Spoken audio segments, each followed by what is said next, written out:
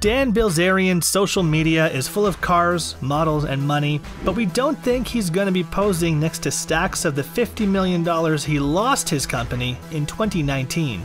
Bilzerian has many images. He's a trust fund kid, poker player, Instagram celebrity, and the CEO of a cannabis company.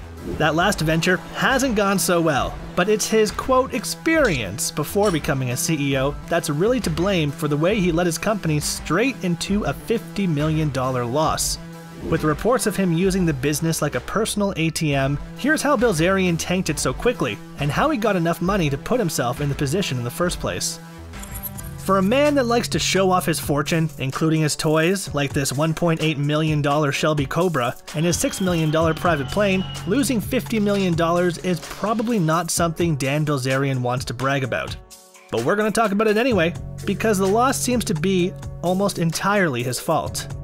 Dan Bilzerian is the CEO of Ignite International Brands Limited, a cannabis company that operates in Mexico, Canada, Ireland, the UK, and the US, selling products like CBD-infused toothpicks, nicotine vape juice, and marketing things like vodka, clothing, and water. The company was trying to get in early on the newly legalized market, but in June their annual report, filed at the Canadian Stock Exchange, posted Canadian $67 million in losses in 2019, which is about $50 million US. So how did things get so bad for Ignite after Bilzerian confidently praised his entrepreneurial skills as he stepped into the new market? Well, the money for Ignite didn't all come from Bilzerian, which might be the reason why such a big loss wasn't quite as much of a bummer for the CEO, and more of a blunder on the part of the investors. Ignite made money last year by issuing and selling shares of its company's stock, but it also made a lot of money via debt. Ignite recorded $18.8 million made from proceeds of issuance of shares. Another $14.9 million came from convertible debt, while $17.8 million came from a short-term promissory note. Basically, the company had a lot of other people's money that it had to be responsible for in order to make the business work. Unfortunately for them, that responsibility seems to include spending large amounts of investors' money on things like marketing, even when the company wasn't making enough money to justify the spending. Apparently, Ignite liked to throw marketing parties at lavish places complete with tons of hired models, expensive food and alcohol, and celebrity guests.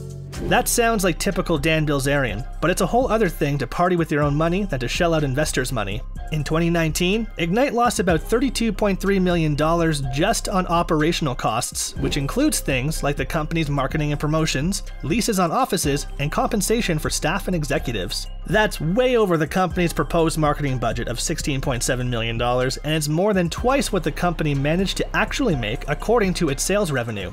For every dollar in sales, which was about $7.2 million, the company spent almost $2 on general costs for a company-busting total of $13.8 million. Not that you should be surprised that Bilzerian can burn through that much cash. He's basically been using Ignite like his own personal piggy bank.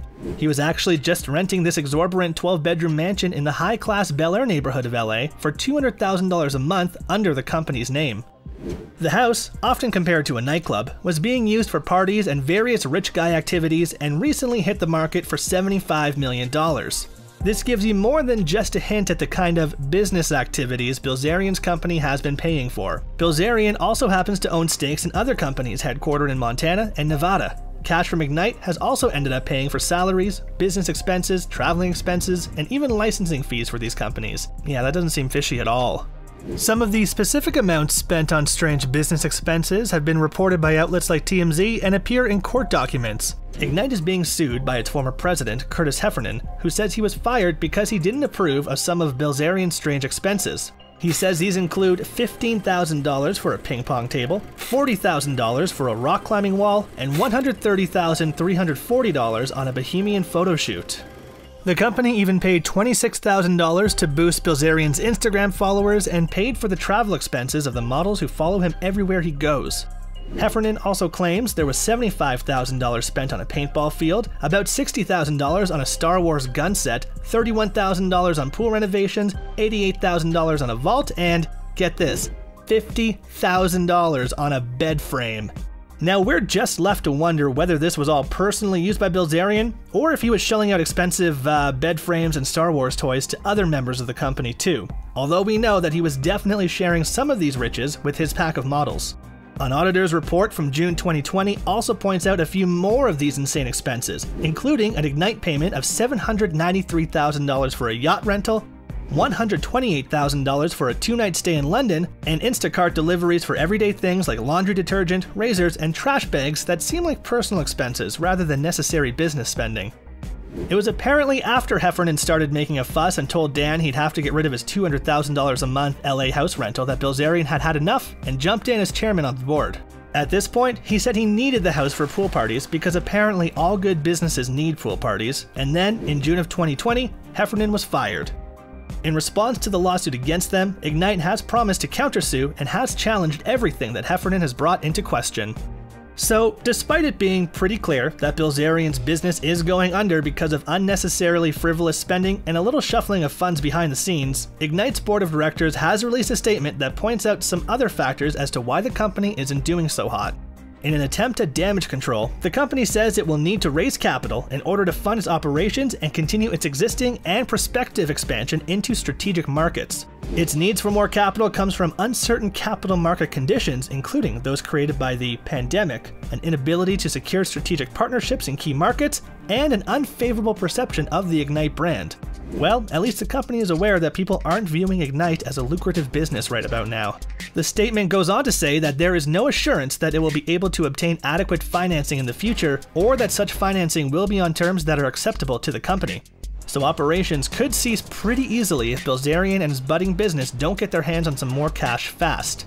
They do have a strategy to make this happen though. The company reported receiving almost $1.2 million in Paycheck Protection Program loans, and Ignite intends on applying for loan forgiveness. Do you think Bilzerian's company deserves a bailout? Let's have a look at how Dan earned his money in the first place to get an idea whether or not this entrepreneur can pull his company back from the precipice. Now, Dan Bilzerian is the kind of guy who loves luxury, and excessive luxury at that. He says he's partied so hard that he had 2 heart attacks before age 35. He also started a fake campaign for the presidency and tried to trademark his face using a portrait painted of himself. He's been blowing through cash, but he claims that he's a self-made millionaire. He has a net worth of about $200 million, and according to him, it comes from playing poker, being Insta-famous, and tons of endorsement deals. Dan Bilzerian's poker career started humbly, according to him. He says he turned $750 into $10,000, then flew to Vegas and turned that $10,000 into $187,000, and that's just how he got his start.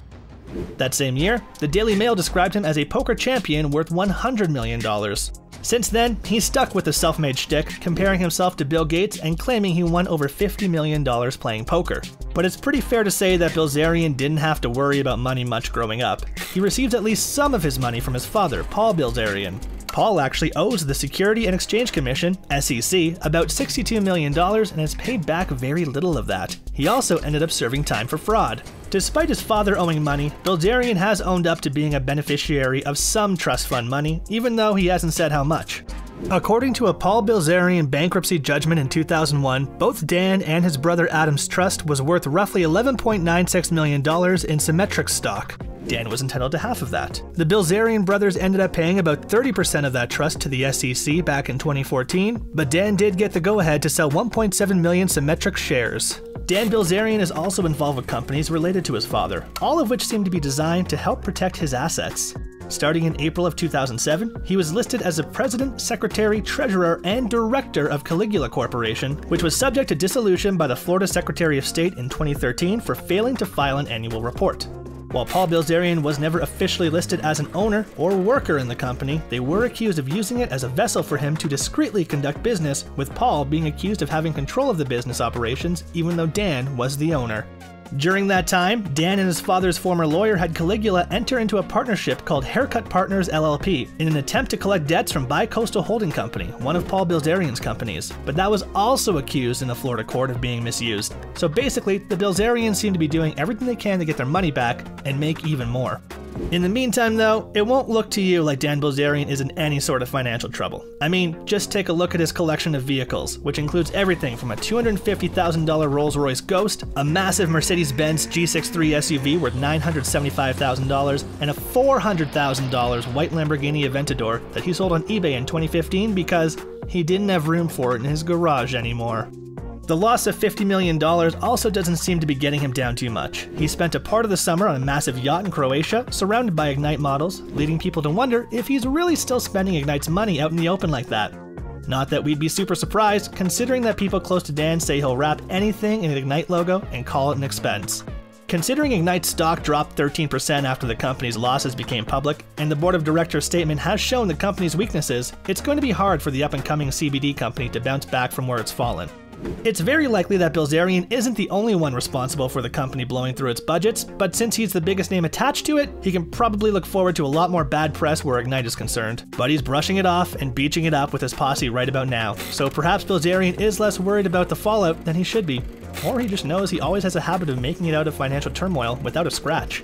Only time will tell if Dan Bilzerian will be on the hook for the company's failures, or if being born rich really does give you a free pass for life, even after you lose millions buying trampolines and Star Wars collectibles.